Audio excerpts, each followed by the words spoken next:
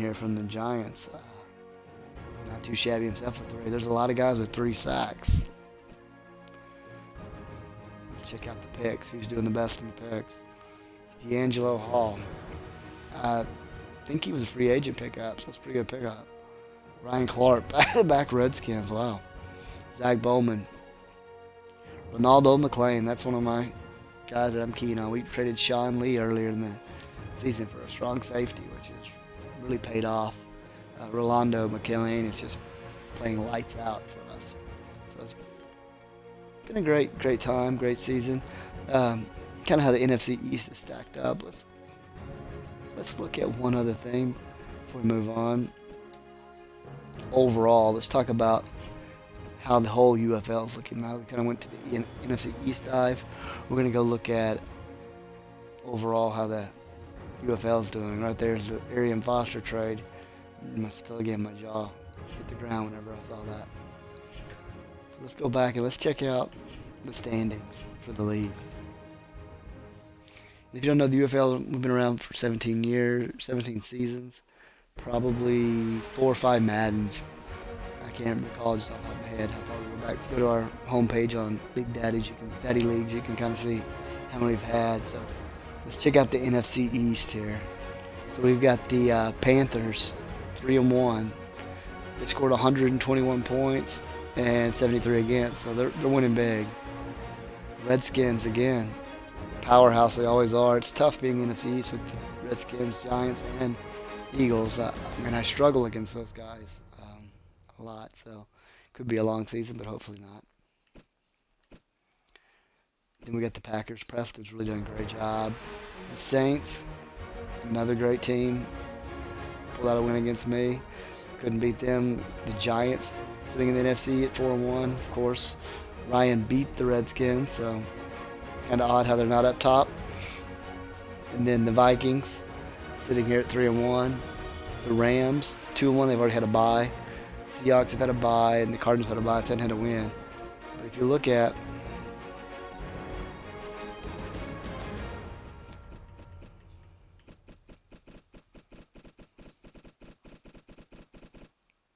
go look at who we got here for points for. The most points scored.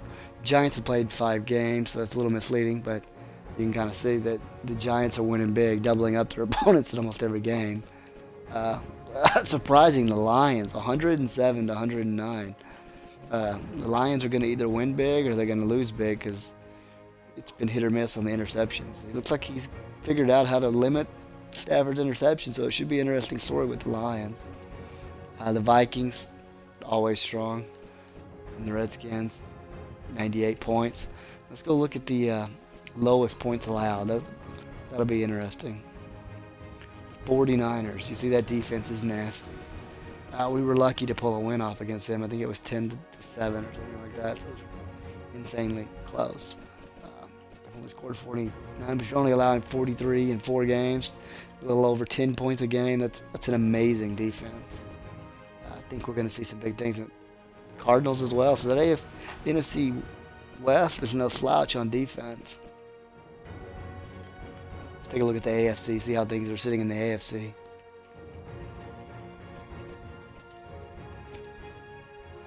Everybody's favorite team, the Raiders, 4-0. It seems like every first-year Madden 25, I think we played 2 first years because of a restart, and the Raiders won both Super Bowls back-to-back. Something about that first year's Raiders, people just can't get it. He's 4-0. And 139 points to 86. He's winning big. But that division is insane. We have the Chargers in that, 4-time Super Bowl champion in that. The Ravens, now D-Unit took those over. So what's funny is he swapped with the Dolphins. So the Dolphins, Billy's doing pretty well, but he just got a pretty humbling loss to the Raiders as well. So it's going to be really interesting to see how this AFC plays out. You get the Browns sitting here at 2-1 or 2-1. They're using Johnny Football as their quarterback. So it's really exciting to see how he's doing and everything. And here you go, the Broncos. The Broncos, 2-1. This is the speed kills. That's what they go for. If you watch some highlights of the Broncos, you're going to see a lot of speed on the field. Tate's probably the most improved player He's gotten better and better every season in this thing, and I think he's a legitimate AFC playoff contender. It's always fun to watch him play. I always root for him. You can see, let's go look at see the points scored. So the Raiders have scored the most points. Dolphins second most. Ravens right behind them. And then the Chargers. Chargers usually aren't a high-scoring team, but they usually win a lot of close games, but they win a lot of games. As you can see, their defense is amazing. Let's go look at points against. The Colts have the least amount, but they just can't find the offense. So it's tough. 1-3. Well, usually if you only allow 62 points in 4 games, you're going to win. Most of those games just had some bad breaks for the Colts. Browns are 77-77. That's interesting. That's kind of how we sit. And if you take an overall look at everything NFL-wise, currently, our number 1 ranked team is the Raiders. Panthers, Dolphins, Chargers, Redskins, Ravens, Packers, Saints. So you can see how it plays out. So Cowboys are down here at 20, 3-2. We're going to try our best to be better, more than 8-8. I can't promise we will, but we're going to try. It'll be interesting to see. So we're going to do one last thing before we go. Just kind of deep dive into the Cowboys team and kind of what we're seeing with our team, who needs to be playing better, and what our plans are coming up. So you can see we had a little trouble last game and had to pull Romo because he was making some insane throws. And we actually lost to the Saints. I forgot we had Dez Bryant wide open in the end zone. Romo tosses it to his girlfriend in the 17th row of the stands. It was just insane. But neither here nor there. We pulled him out, decision in third quarter because he was missing some wide passes. Whedon came in shaky too, and then at the end hit Dez Bryant to save us for the game. We're going to go back to Romo. We're going to stick with him. We just think it was something we need to work on his confidence next week. Make sure that brings up. Rushing. Murray's our workhorse. Dunbar, we like to get him the ball to keep Murray fresh in the games. Probably need to give him a few more carries, but I got to get that yards per carry up. And Dunbar's actually doing pretty good at 6.8 yards a carry. But he's coming in fresh in the tired defense, so it's a little misleading. Our fullback, he's really the key to our game. He blocks better than most people think. Doesn't get a whole lot of carries, as you can see, but he's really great in our blocking. Receiving, this is where we really, really need to spread it out and work it up. I feel like my passing game is terrible, too predictable, and everybody's stacking up on the run, so I'm going to have to figure out a way to get the passes and spread them around. 22 passes to Dez Bryant, that's way too heavy to one guy. I got to spread it around more. Witten, 17 passes. He's usually my safety valve, and Murray as well. When I played the Saints, they were covering everything, had to check down almost every other play, still threw 3 picks. Harris, he's a better run blocker than a receiver, but I got to find a way to get him the ball. And then Terrence Williams, he's got potential, just got to get him the ball. And then Beasley runs amazing routes. Like I said, I got to open my playbook up.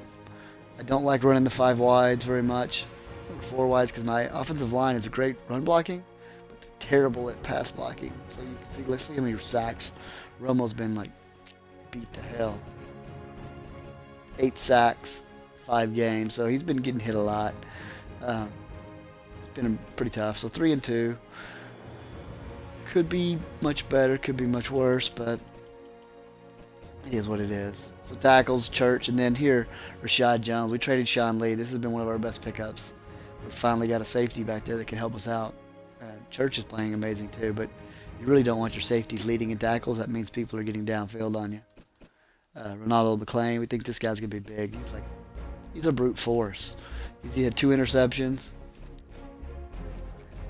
Forced fumble. The guy is really powerful when he hits you. If he hits you square, you're going to fumble.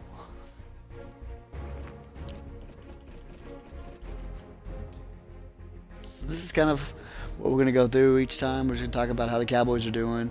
Hopefully next time my chat will be up, because I really can't see the chat this time. But this first ever coaches episode, just kind of see where it goes from here. We'll talk about how the Cowboys are doing, what we've done. Oh, and we've actually one other thing before we go. We talk about managing our rosters. We're going to talk about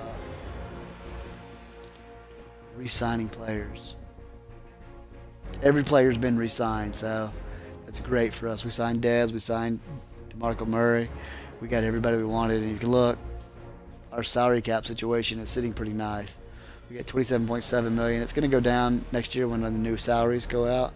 We should have $15 million or so in cap penalty, cap left open. So we're sitting pretty well with a few guys. We're going to have to sign these guys at the end. These are the free agents that we picked up and haven't had a chance to talk to yet. So our punter, McLean, definitely got to get that guy re-signed when it comes time. There's a lot of our one-year guys, so we have to get these guys signed. We'll play Henry Melton. Hopefully he's not asking too much, but definitely need him back because it's one of our weak spots. So we'll kind of recap, go through how it's been going here. Let's just go back to the schedule. Kind of look ahead for the Cowboys. So you can see, big win on the 49ers. I mean, as you see, their defense was amazing. It's tough to score points on those guys. They're only averaging 10 points a game. Surprising, I usually don't score 42 points. I just get a lot of interceptions that got to change the game late. The Rams, it seems like I'm always in a lot of tight games and just can't pull them out. Saints, again, another close game. We couldn't pull it out. Texans, a close game that we pulled out. But we got to travel to the Seahawks. It's going to be a tough game. Really tough game. And then we got Ryan coming up. And the Redskins coming up. So these next 3 games, we can report back next week. We're either going to be feeling really good about our team or really bad. But we got to get to the lab and work on our passing some more. Because people are going to just stop the run. And we're going to be out of luck if Romo can't throw it more than 5 yards on target. So we got to work on something there. Definitely going to work on his confidence next week.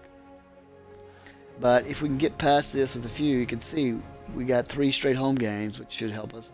Jaguars coming up, but we're not really going to look that far ahead. We're going to focus on the Seattle, go back, see how they're doing.